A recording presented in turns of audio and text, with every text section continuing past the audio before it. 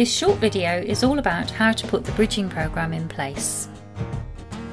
Okay, everything I will be telling you can be found on the website. For an overview of the bridging programme, have a look at the quick guide video on our homepage.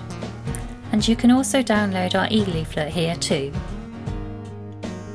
I'm going to talk you through the planner and how the website can help healthcare employers, HEIs and FE providers put the bridging programme in place. The Bridging Programme Planner is a series of checklists suggested by healthcare employers and others to help partners do two things. First, to make a quick self-assessment of how ready you are to get started. Second, once you know in principle that you have a partnership and you can commit. You will need to think about which employees are potential recruits for the bridging programme.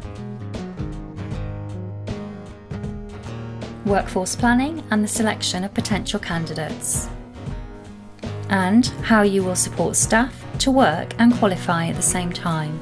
The planner also looks at what an employer should expect from a higher education provider and how FE providers delivering the bridging programme must contextualise the teaching of bridging programme skills in healthcare work and use the awarding organisation's supplied benchmark assessments.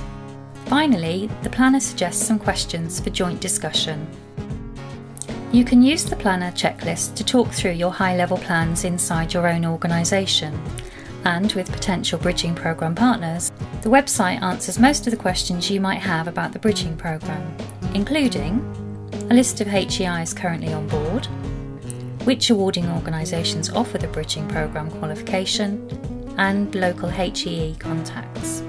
If you have any other queries about the bridging programme, you can contact me and my details are on the bridging programme homepage.